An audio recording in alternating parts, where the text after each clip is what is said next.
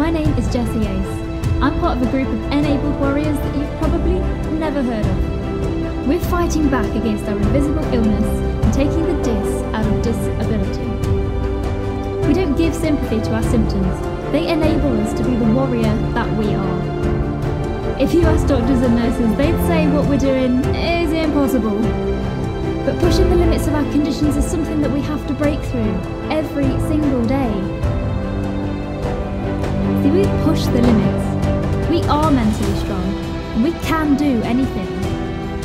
The question is, how far can we push those limits? This podcast will give you the answers. I'm Jessie Ace, and this is the Disabled to Enabled podcast.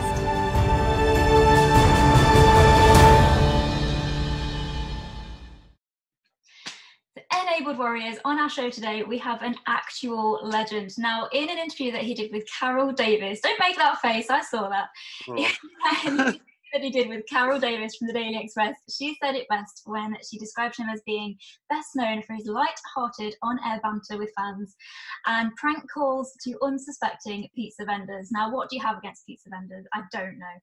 But for this Radio 1 DJ, for this Radio 1 DJ, there is one subject that is just no laughing matter, and that is multiple sclerosis. Now, his mum, Sandra, was unfortunately diagnosed with primary progressive MS 12 years ago when she was 54 years old. So, Enabled Warriors, please help me in welcoming the amazing, the incredible Mr. Scott Mills, everybody. Oh, I mean, as intros go, that was impressive, so thanks very much. Thank you so much. Hey, Scott, how you doing? I'm good, thank you. You okay? Awesome. Yeah, I'm great, thank you. I'm great. Good. Thank you so much for being here today. It's amazing. Not at all. So let me get straight in by asking, what was that moment like for you when you found out about your mum's MS diagnosis? I mean, how did she take it? How did you take it? Do you know, in a way, it was, and it feels like a strange thing to say, but it was actually, I had all sorts of things going through my head of what it could be. Obviously, my mum was having the MRI scans, and, you know, you always think, well, sometimes you think the worst. So I was thinking, like, you know, brain tumor, like all sorts goes through your head. And in a way, when the diagnosis happened and we found out what it was almost like it was good to find out what it was, so that we could deal with it, rather than, you know, than not knowing. So weirdly, it was kind of relief to find out. And I've spoken to other people, you know, who have done some stuff with MS Society, and they've kind of said the same thing.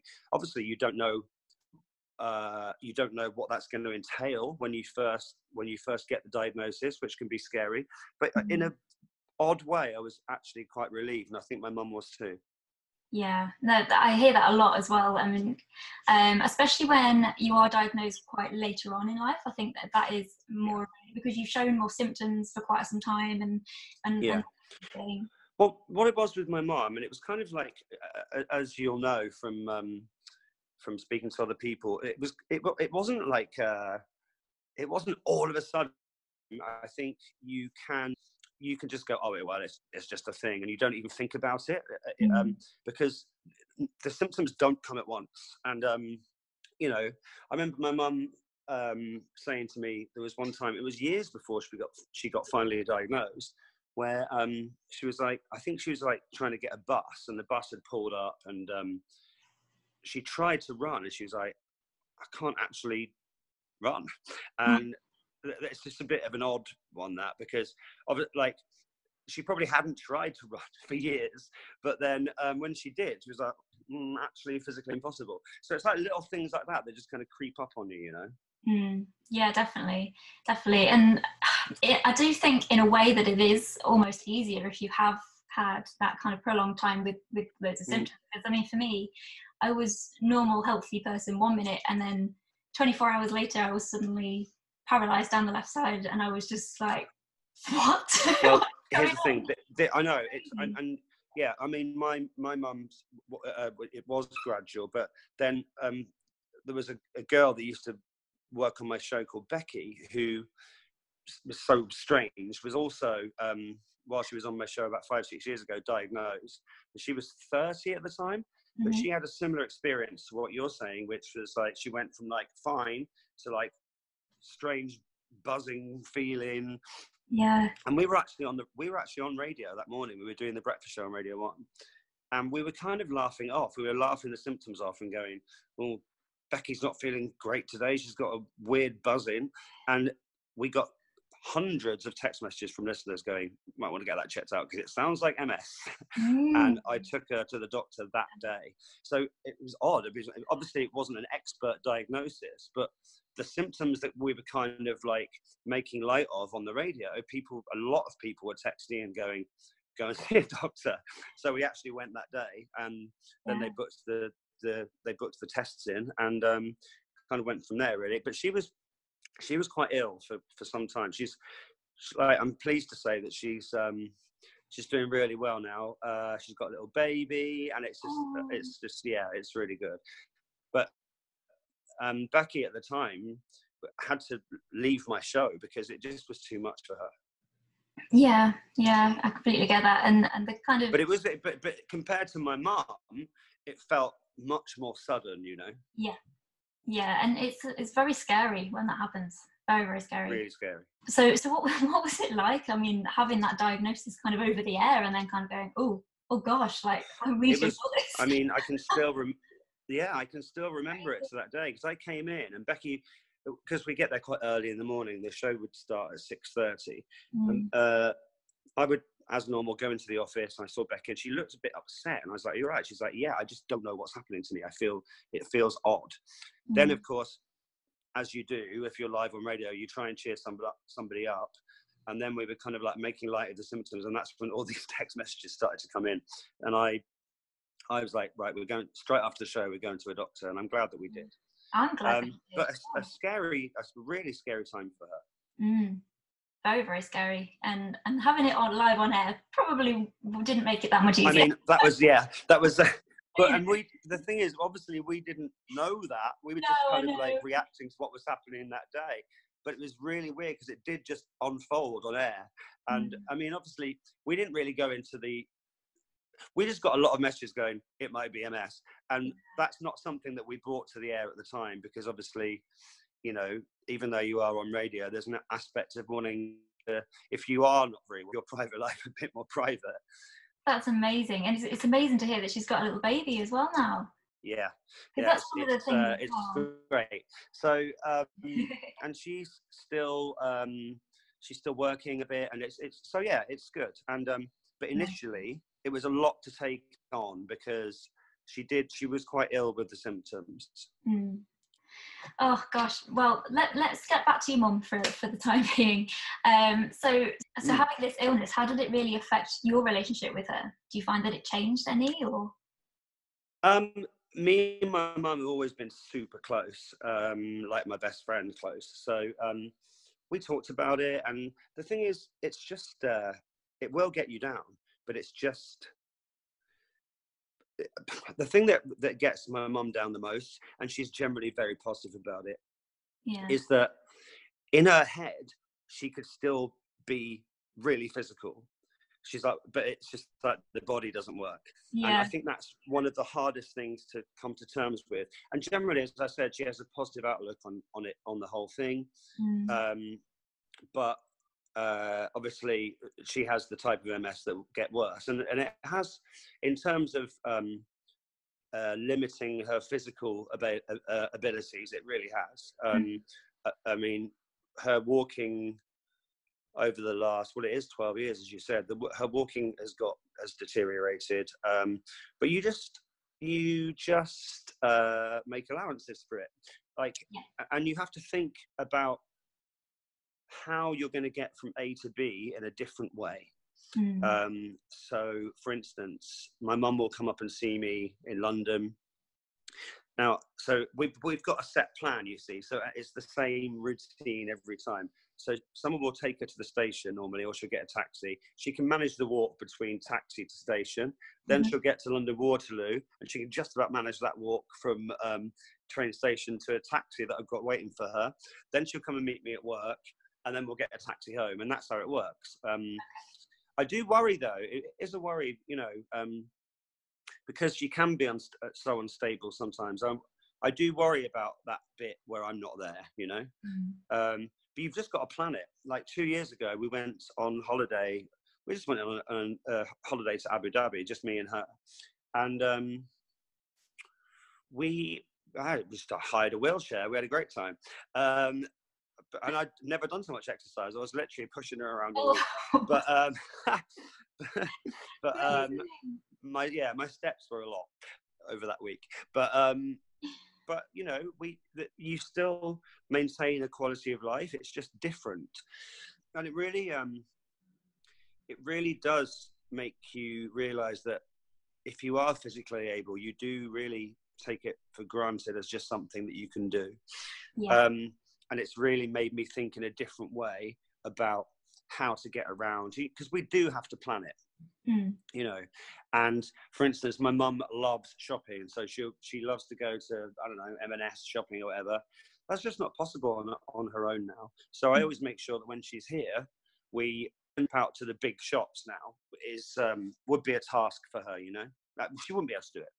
Yeah, no, I completely get that, because I struggle with that as well, to be honest. Yeah. Just like, and it's annoying because you think, it's just a trip to the shops. Why can't I do this? And I think that's I think what it is more than anything is frustrating.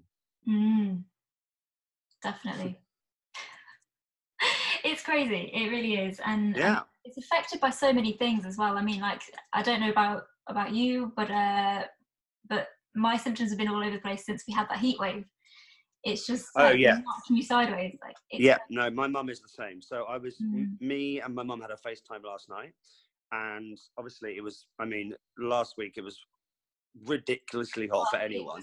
But if you're an MS sufferer, then she said that she felt rubbish for about 3 days. It really knocked her. Yeah. So, and you had the same thing. Yeah, it's just like tiny fluctuations in heat, whether it's heat or if it's cold weather. It's just it's insane, and it's so hard. My mum struggles with that a lot, and particularly last year when the summer was so long and hot, it wasn't great. Yeah. So your mum now is on an infusion treatment, isn't she, for her primary progressive MS, and it is quite a new one that has come to the market. So how has she found that? How did you kind of react to that as well? I think that whatever helps is good, because she was getting the MS hug a lot, you know, as well, the chest thing, and that's not pleasant for anyone. So, however, it's weird because and I don't know what they were called, I'm not an expert in this, but they have tried her on different drugs before and they did not agree with her at all, and it actually made her feel worse. So I think that if you find something that works for you, and also sometimes the difference can be minimal, you know, so it's actually quite hard to tell. It's like, is this working or not? Do you know what I mean? But then some days you feel like, okay, I've had a better day today, so maybe it is. But I think it's still, unfortunately, real trial and error. And I know that there are lots of exciting developments being made at the moment, which I'm positive for. But yeah, it's at the moment no one really knows, do they? And it's that's the hard bit, because it's like sometimes you don't know whether it's psychological or whether, you know. I mean, can I say to you that having any medication has made a huge effect? I don't necessarily think so. It's hard, if I'm honest. And the thing is with medications, it actually only works for about 1 in 300 people. That's the thing. So that's what I heard that statistic. Right, so it's a bit of a lucky dip, isn't it? Yeah, it really is. And sometimes, like, taking the medication actually gives you more side effects than what you would have if you didn't take anything. So well, that's what my mum experienced. She was just wiped out by it, and but I know that Becky, going back to Becky, has tried some other things, and she's found that to be beneficial. But often with my mum, the side effects were worse, actually. Yeah, it varies so much as well. It really does. So you mentioned Becky being on a treatment, and that's really interesting as well, because she's just had a baby. Yes, it would. To be fair, it was before the baby, and I don't know. I don't actually know. We haven't really discussed if and what she was taking during pregnancy. I imagine nothing. No, she does seem to be in a better place. Okay. Yeah, it's quite often as well that you don't take anything, and No. and the reason that I ask is because you know, and I know that there's a lot of young people out there currently, kind of my age, like kind of 28 kind of age, and we're thinking about having kids, and it's like Yeah. you're on medications, and you're kind of like, well, I'm gonna have to come off all of these, and then I'm gonna have to go Yeah. back on them. So all the side effects that I had before, I'm gonna have that twice as bad. Yeah. Like, You know, actually what do though, I do? like it would be maybe in a future episode would be good to speak to Becky, because she could literally write the book on this. Yeah. Yeah, definitely. Just Yeah. get her on the show. I can put you in touch. Fabulous.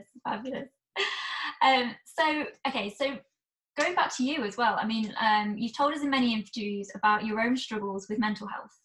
So particularly anxiety, which that kind of started when you were around 13, didn't it? So how did you manage your anxiety around your mum's MS diagnosis and Becky's diagnosis? And Well, I mean, my mum was probably the only person because it was scary. It was a bit like anything. You're like, what are these weird symptoms that I'm getting? Why don't I want to be around people? What is it? Especially when you're that age. But my mum was like, literally was my rock. She was the one that was there going, like, helping me a lot and just talking to me through it. So when this whole MS thing came up, it was like, right, now it's your turn. Take that time. We really helped each other out. But yeah, she was incredible during that time. And you know, like I don't suffer as much anymore with that. And I honestly think that getting into radio, I was so lucky because it was something that I absolutely loved. And also, if you are sometimes an anxious person, it's the best job in the world, because you are literally talking to loads of people that sat in a box on your own. So no, I actually think it really helped me, and having that structure of going to a job every day.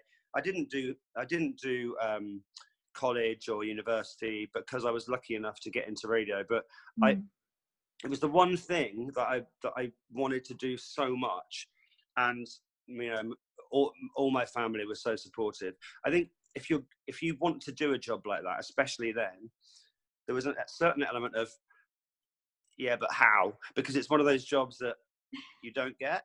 I mean, it's easier to get into now. I think if people getting into my industry or any TV, radio, anything like that, I think sometimes it's like, well, how am I going to get in the door? And that's the only worry that they had. But that's the same as anyone's parents that have a son or daughter where they want to get into a job like that. It's just like, it can be hard to get in the door, but they were very supportive and helped me a lot. But also doing the job, I believe, has really helped with that. Yeah, definitely. Especially being at Radio 1, because you're on a much more public stage, and like even doing something like I knew that I wouldn't be any good at it, but because I'm a bit like, take that anxiety, that's why I did Strictly, because nothing will be scarier than that. No. Especially if you can't dance and you know that 14 million people are watching. But I did that as a kind of proving that I can to my anxiety and myself. I love that. That is amazing. If you can do that on television, I mean, if you told me when I was so anxious back then that I would have done a TV show like that, even 10 years ago, I would have been like, no, you haven't, because it's just, I just wouldn't. It's like, but I do like to do things that are slightly out of my comfort now, because I can. Yeah. Like, my worst thing is heights. So then I decided to take part in an abseil on live television for children in need. Oh, wow. Down the what's that big Olympic, the building in the Olympic Park, can't remember what it's called. It's a big red thing. Anyway, just decided to abseil down that with the added pressure that was on TV. And you can see my legs like shaking, but I was like, I did it.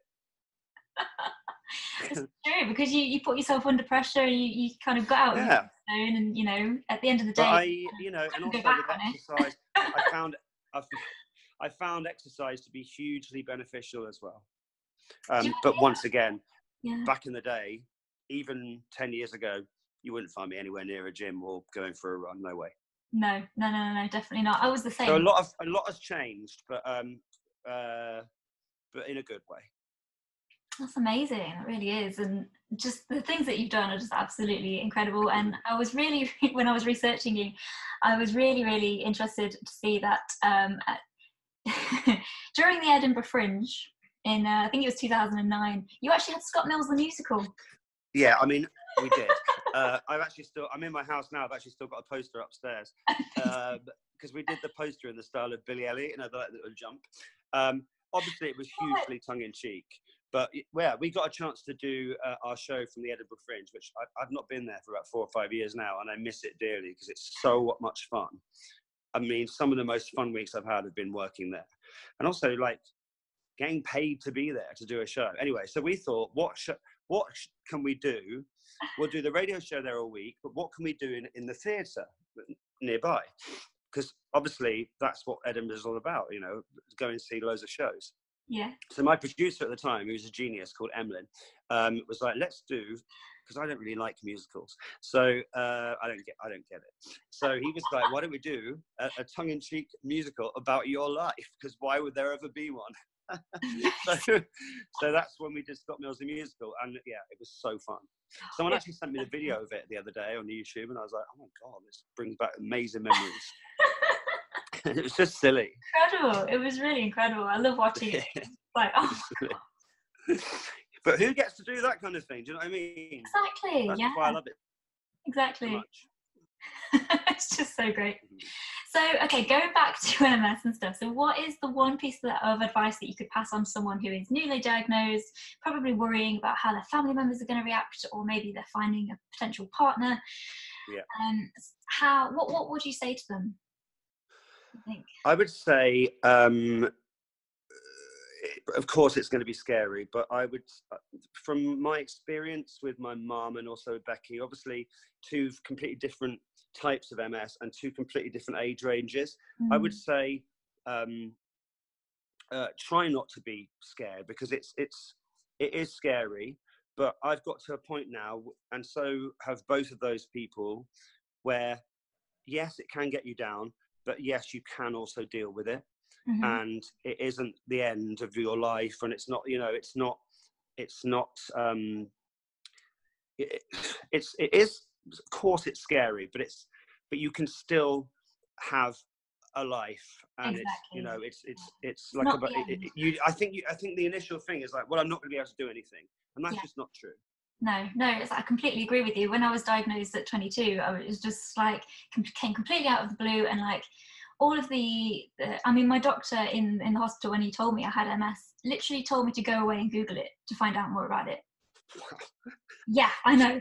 And I just thought that was a normal thing at the time, but whoever I told that to is kind of like, what? A doctor tells us is not the best. Yeah. No, I obviously found every negative story that you could possibly find on MS, and of course. Yeah. I mean, they always say that, don't they? With everything, it's like the worst thing you could possibly do is Google. Oh yeah. And I do believe that. Don't do it. Don't do it.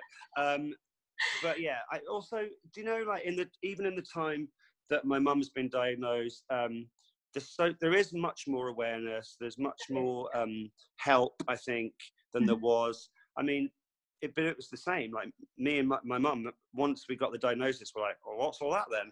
And we had to literally sit down and work out what it actually was, because we didn't really know. No, exactly. And it's thanks to people like you who have that social platform, who can really go out and actually talk about it and just raise that awareness. It's just it's so commendable.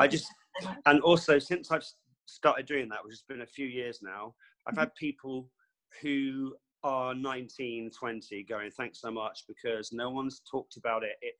Like, maybe it could be someone that maybe listens to my show on a regular basis, and it's just someone breaking it down and not talking about it in a medical way so much. Yes, exactly. It's more how do you feel, what's going to happen to me, but that, rather than let me bamboozle you with some science, which I don't really understand. I just think with anything like this, it's the same with mental health, which is happening now. We just have to be able to talk about it honestly and normally. Yeah, exactly. And really openly as well. I mean, it's much more of an accepted thing nowadays to discuss mental health, which is amazing. Absolutely. I mean, I think there's still a bit of a way to go, but I think that if you even think back 10 years ago, it wasn't like this. No, exactly. And hopefully in 10 years' time, we can kind of get rid of the stigma that's around MS. That's the aim. Because there's so much prejudice as well going on, and so much discrimination, especially for people like me who use a disabled badge sometimes. The amount of abuse that I sometimes get for using that disabled badge is just not worth it. It's shocking. And is that because, and I'll tell you why I think it is, but then you tell me, is that because it's not immediately visible?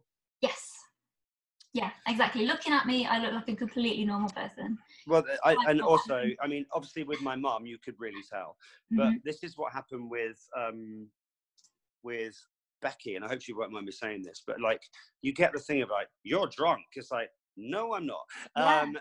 And she had that a bit as well. And it's because I've heard this a lot, because it's like one day you can be absolutely fine.